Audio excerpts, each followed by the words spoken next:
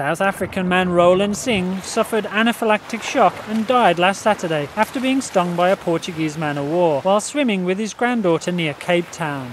When the jellyfish-like creatures sting, venom is released, causing victims severe pain and whip-like red welts and swelling. In rare cases, if the poison reaches the lymph nodes, it can cause shock, respiratory failure, cardiac problems, or even death. The Portuguese man of war is a siphonophore and is composed of 4 parts: the pneumatophore for floating, the tentacles which contain the venom, the gonozoid for reproduction, and the gastrozoid for digestion.